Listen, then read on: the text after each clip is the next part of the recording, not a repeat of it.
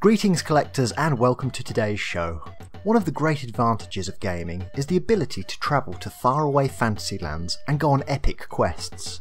Today we're going to attempt just that in today's retrospective of Battlemaster for the Commodore Amiga. Battlemaster was released back in 1990 for the Commodore Amiga, Atari ST, Sega Genesis and the DOS PC. Whilst not particularly well known today, I wanted to revisit Battlemaster as I see it as one of the forgotten classics. I'm sure that many of you will have fond memories of this game, others will be experiencing it for the first time. So, let's see what's included in the package. The full-size box is very solid with excellent cover art. A well-printed glossy manual with detail on weapons, monsters, items and back lore of this fantasy realm.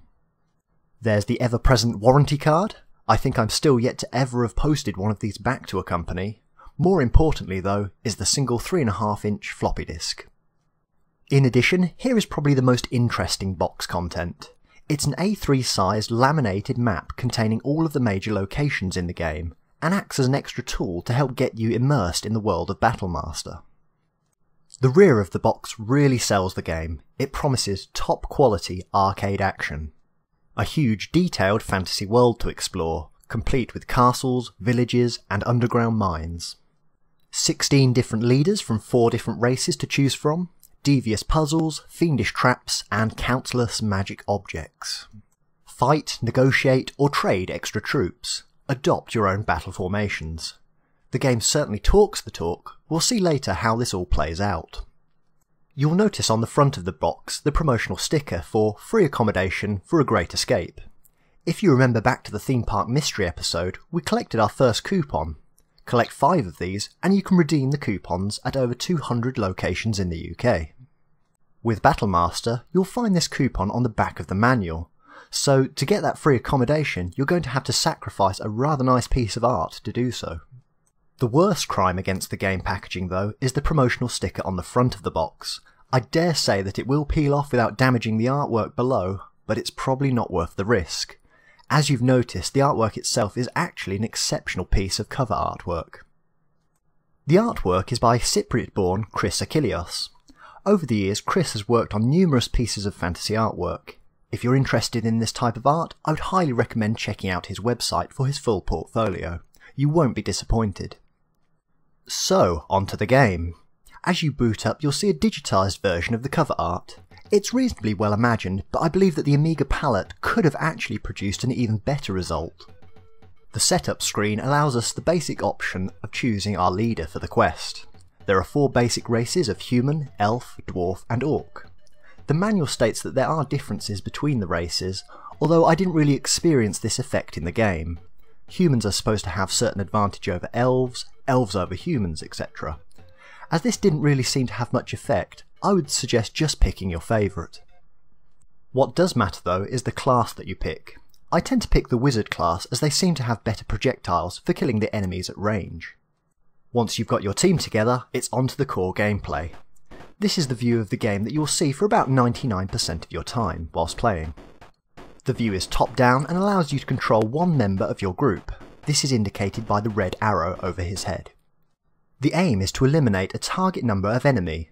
There's no on-screen counter for this, but this is explained in the game manual. The enemy themselves can be seen on the radar map at the bottom right of the screen. The sidebar also shows your stats of health, morale and skill. Overall though, there's really only the health bar that you'll want to keep a regular eye on.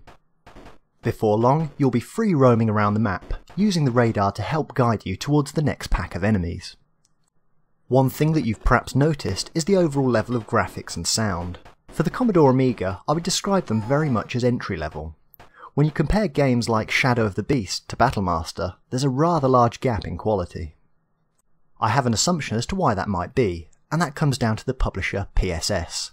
They were better known for games on the Oric microcomputer, as well as other lower spec machines, and mostly top-down war strategy games at that. What looks to have happened here is a combination of moving up to a more capable system, but also the way the game would be marketed. 3 of the major releases of the game were the DOS PC, Atari ST and the Commodore Amiga. Out of these three systems, it's arguable that the Commodore Amiga was the most capable at the time. Without having to make any major rewrites, the game would need to run on the least capable system, arguably either the DOS or Atari ST formats. This would explain why the Amiga version also seems to have been hobbled when it comes to the graphics. The extended colour palette capable certainly wasn't used here. Considering PSS's legacy working with ports and less powerful systems, I think it's safe to assume that it's at least partially how the game was developed.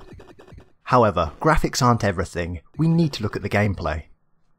The gameplay itself is rather a mixed bag. The choppy frame rate can make it difficult to engage the enemies with any strategy.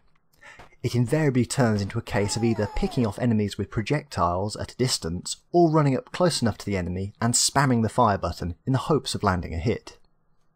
The maps are a decent size for this type of game, and all have a reasonable layout. What is frustrating about the game though is the number of cheap deaths in the game. You can be walking along quite happily, then all of a sudden, death.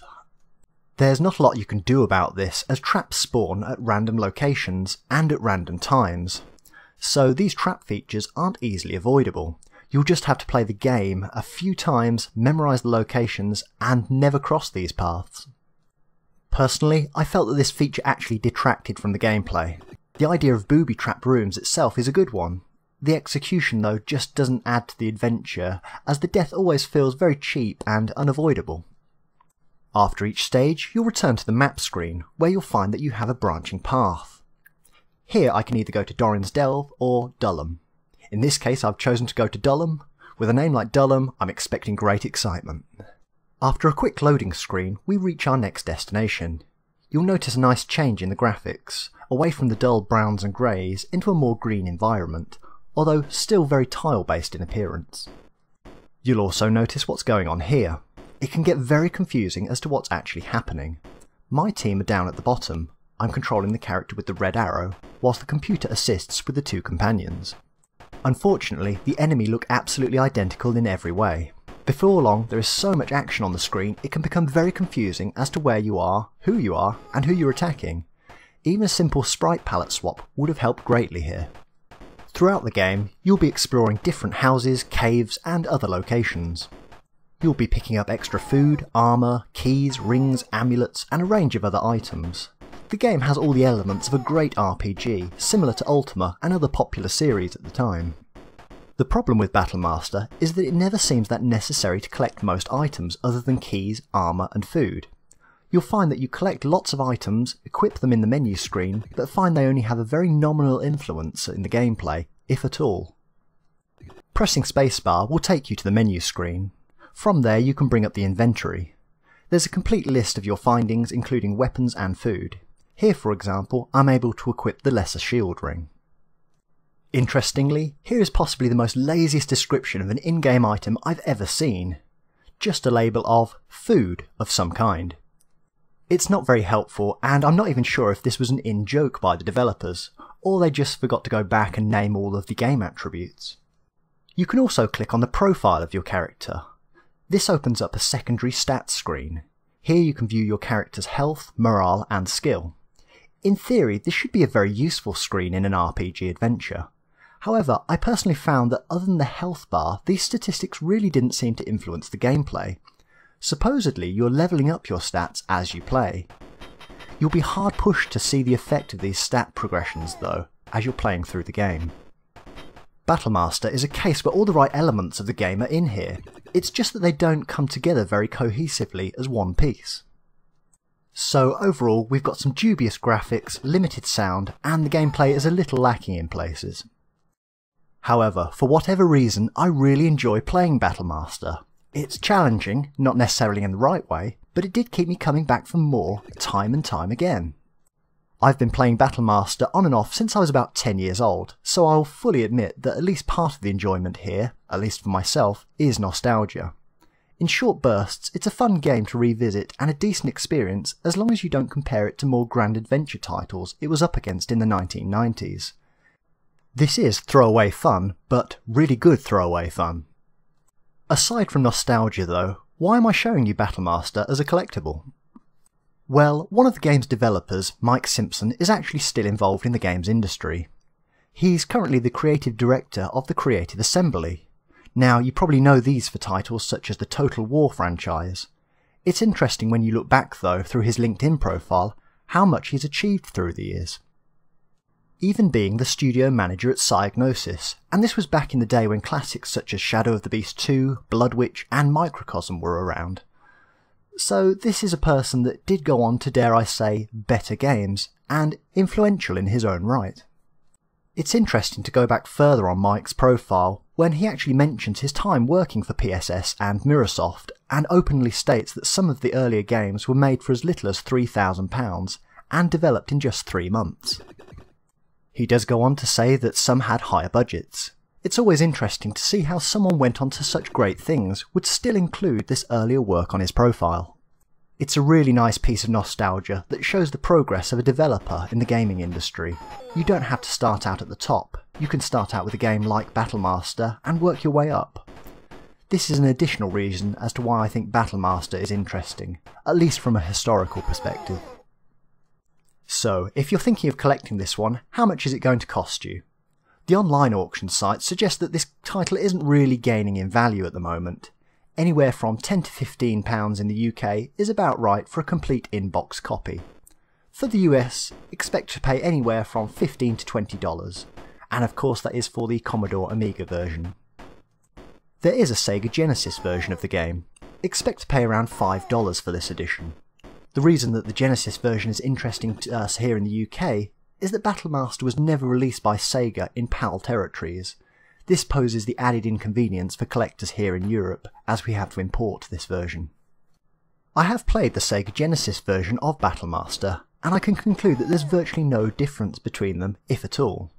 If anything, the sound is very slightly better on the Commodore Amiga version, but there's very little in it.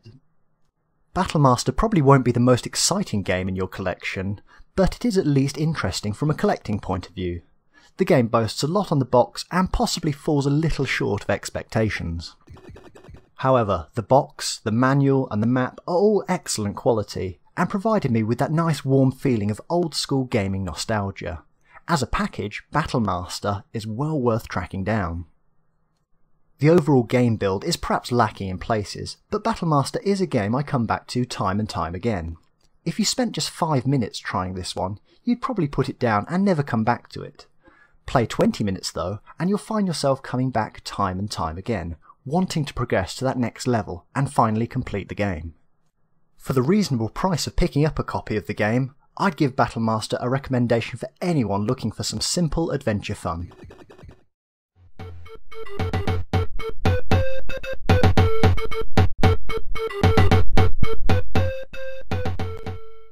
Hello again, I hope you enjoyed today's show and thank you for the view. Remember, you can always comment, like, subscribe and find us on the social media sites below. Happy collecting!